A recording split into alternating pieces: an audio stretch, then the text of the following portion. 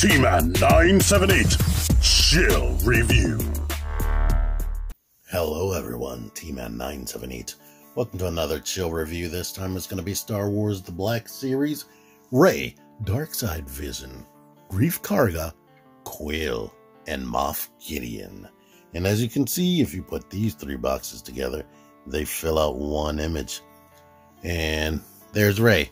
I was YouTube always suggesting videos and whatnot. Man, I clicked on some clickbait. I was so angry. This dude was saying that Disney is getting rid of the sequel trilogy, and his proof was based on the fact that you can't find any new sequel trilogy product out on the shelf. Mind you, Rise of Skywalker was just out last year. So, or was it last year or the end of last year? But basically the product was put out and then it had leftovers last year. So maybe they aren't ready to put out more product for that movie. And Mandalorian is the new hotness right now. And then, what is this? He went on a toy hunt and everything, and his proof was the fact that you couldn't find any sequel trilogy stuff on the shelf. And I'm like, if you are a true Black Series of Star Wars collector, you should know that this exists. That exists. She is number one in the Rise of Skywalker collection as far as Black Series. And these are number 6, 7, and 8 in the Mandalorian Black Series. Alright, I'm going to start with Darkside Vision Rey. Like, I didn't think she had any articulation under this, because when we saw those images, basically you just seen her little Palpatinian dress like this. I wish this was all cloth. I wish it was all cloth. They gave her this cape, but of the things that needed to be all cloth, it needed to be this. Like the first Kylo Ren I got had a ton of cloth. Darth Vader has a ton of cloth.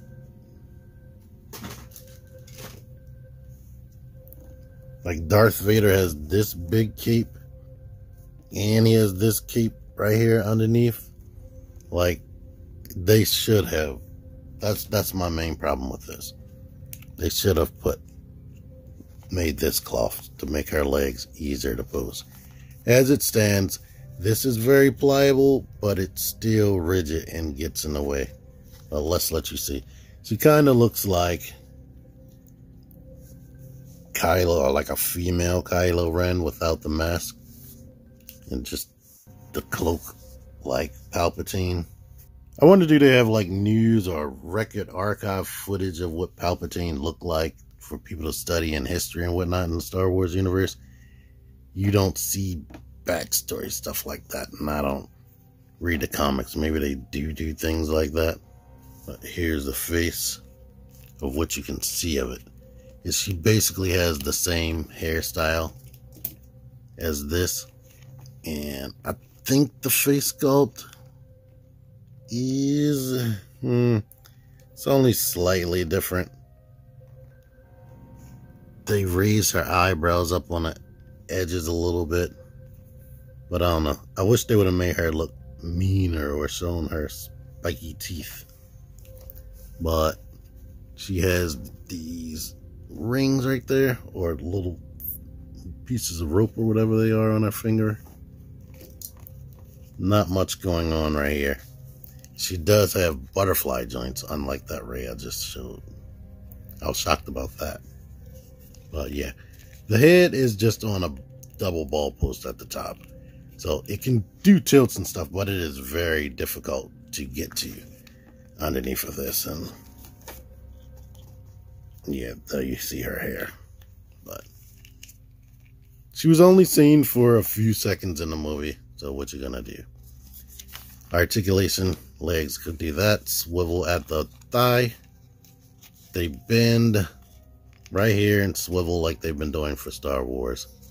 She can kick forward that much, kick back a little bit. She does have ankle pivot, and the feet can go back and not really forward. This little lump right there gets in the way.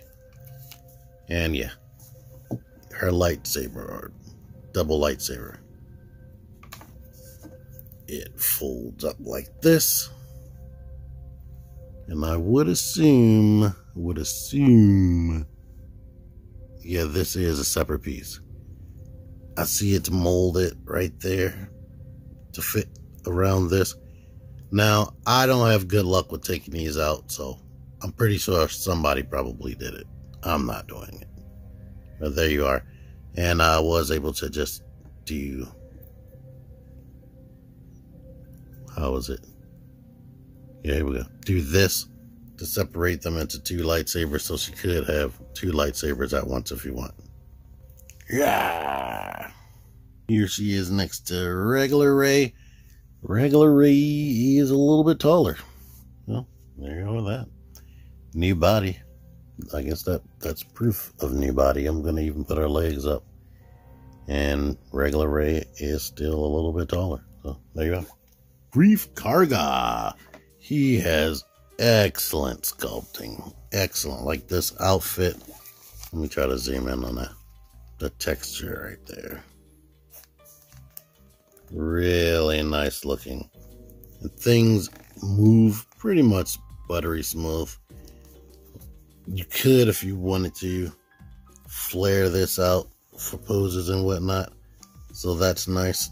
That's always nice. His guns look weird. They don't really have a barrel, but I guess they shoot out energy, so what you gonna do? Oh yeah, and Rey, she doesn't have this up and down articulation. She has the in and out. So yeah, with her being a sword wielder, I guess they thought it was better for her to hold it double with the other type of hands. But he does have two holsters, luckily. And these are his only two accessories besides this, like, I don't know what to call this, like half cape or whatever. But my main gripe with him is the face. Some of these faces are spectacular. Like, it does kind of look like a real person, but it's too waxy. I don't know what it is about them. Like, this Rey, the Rey is good. But he looks like a wax person, unfortunately. But his articulation, he does have a butterfly joint as well. This is actually pliable. It's like a pliable material on top of the plastic. His neck has, yeah, it does rotate at the bottom, so that's on a ball joint. And he has like the double ball post at the top. The range is a little bit iffy. I mean, he can look up good enough, I guess. The elbows just bend 90 degrees and swivel. Come out that straight right here. The wrists rotate, and you saw how that moves. The range on his waist right here, which has a ball post going up in it. Can't really crunch forward that much, crunches back more. Swivels and pivot swivels and all that. Legs, no drop down hips or anything, but they got that much. Go forward this much, unhindered, even though he has this belt with the straps on it. Can kick back. And then they have the new, well, the swivels there, but still swivels here, like they have on the new Star Wars articulation. I like it more when they bend way more than 90 degrees, but this doesn't. His feet can also kick forward a lot, kick back a lot, and ankle pivot. No boot rotation, but you don't really need that because you have the knee rotation. Yeah, here's what it is. And here's the wrinkles and molding and sculpting on the back. He's good. I like him. I like Rey, except for this junk down there, like I was saying. Kuiil. Excellently detailed. I'm hearing that they're going to use this body over again for other people of his species or ethnicity, or whatever you want to call that. What is that on them? But anywho, he has the same articulation as everybody else, except he doesn't have butterfly joints. His arms can go up like that. Swivel right there. Bend at the elbow a little bit less than 90 degrees. Because of it, though, his body shape, it is difficult to get the hands in front of the body. This gun, I'm guessing you're supposed to hold it like this, but I cannot get the finger inside of that trigger to save my life. And it warps the hands because they were bent like this. He has a stationary base of the neck, but the head can move down that much, up that much, tilt and all that, and of course rotate. This is all attached to this scarf thing around his neck. You get that much and that much backwards. You can rotate. It's one of those ball joints that are shaped angularly, so it like kind of ratchets, goes out that far, kick forward 90 degrees. You have the swivel right there, and that swivel above, well, yeah, above the knee. Ankles go back, come forward. They can pivot, and it's like a universal system, so that actually rotates right there if you need it to. So he can get some good ankle positioning. I think all of them, I think every figure should have that, especially figures with boots. Like sometimes the cuffs of the pants can really hinder articulation in the ankles, but as you can see, he is detailed just like everybody else. This can, since it can come off, here's what he looks like without that. I don't know, somebody was upset about that. Like, you're not supposed to be able to see that. You can tilt that forward to come over his eyes if you want. And if you pop his head off, you can take that off. And here's what he looks like without his little backpack. I can't remember if he took this hat off in a TV show. He had such few brief scenes. And this is molded in such a way where he can hold it on his back. It's a lot easier without the backpack, which is hollowed out right here. But yeah, and I tried to fit the hat in there. It is too big and rigid. And here's a lot of people's main event, Moff Gideon right here. Since Darth Vader wasn't dead that long, here's an example of what Darth Vader would have looked like if these two met up for conversations and whatnot. Darth Vader is very tall, as you can see. But before I say that, let's put another typical 6-inch action figure. Yeah, Darth Vader is still taller than Snake Eyes. I did that because sometimes these Black Series figures can be short. But Moff Gideon looks pretty much accurate to what you saw in the show. Here's a close-up on his face. Really good likeness. Wavy hair. I don't know, this dude, especially now that he's older, kind of reminds me of my daggone father. But got that neck action right there. He doesn't have as much pivot sideways and whatnot as everybody else. But this neck can rotate at the base because it's on the ball joint. Of course, do that. Look up. You have to do the back crunch. This cape does not stay on there all that well. It's like on a square peg right here. But let me get that out of the way so it doesn't drive me crazy. His ab rotation is probably the best out of all of these people. Or I should say diaphragm. He doesn't have butterfly joints. These shoulder pads are connected in the socket. I think they are. Actually, let's see. No, they're not. They're connected to the shoulder. I'm lying. So you don't have to worry about that. But going up, you could possibly worry about shearing that off. Elbow bends more than 90 degrees. Rotates. The wrist on this hand does that. Here is the dark saber.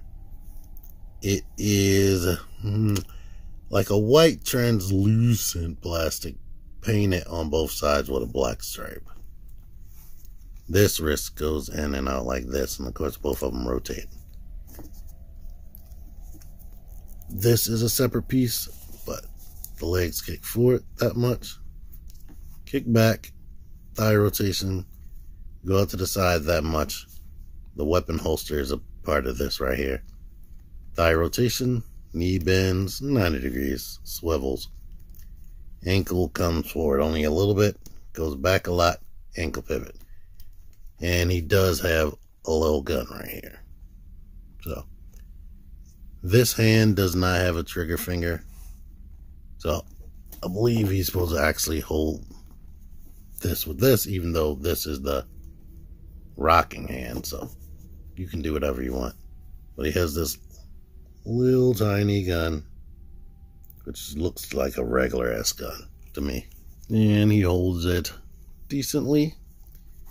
And if you wanted to see, this does separate. And there's like a more squared off peg than normal.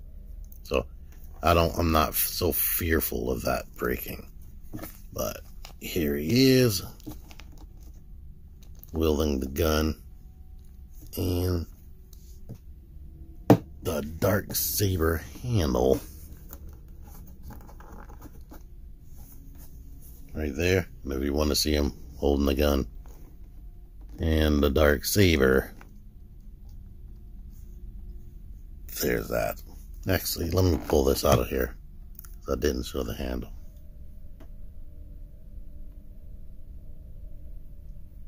But yeah, I like them. All of these, I wish this would stay on better, or wish it was cloth. I mean, I do like the sculpting and the paintwork in here. That's awesome. And everything else as far as the sculpts on him and everybody else is awesome. But their articulation is typically lacking. Alright, here's this right here. And yes, I did hear about what happened with her. And my thoughts on that is, and I misplaced my Mando. I took it to work with me the other day. I had him in a sandwich bag. I don't know what I did with that after I brought it back home. So, yeah, here we go. You're going to have to live with this. But, yeah, like I said, they're all cool, but I wish they had more articulation. If you've been collecting Black Series this long, you know what to expect. At least the details and paint is good. They aren't horrible at posing, even though I didn't do that right here. Hopefully I have a good thumbnail with them in a pose. But yeah, they came with the things they should come with as far as accessories.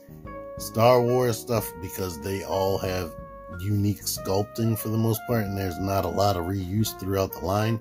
They typically don't get a lot of accessories, which is unfortunate. And they're coming up with new ideas as far as articulation, so that they can still give them the articulation, but keep it to a minimum of parts. I'm actually honestly shocked that they still give them thigh rotation and knee rotation, because if you have knee rotation, you don't really technically need thigh rotation, unless you want to just keep the sculpt looking very good. So that's a good thing. Don't take that away, please. Thank y'all for watching this. Until next time, T-Man978 out of here. Click the videos. Click the videos, baby. Click the videos. You should really click these videos.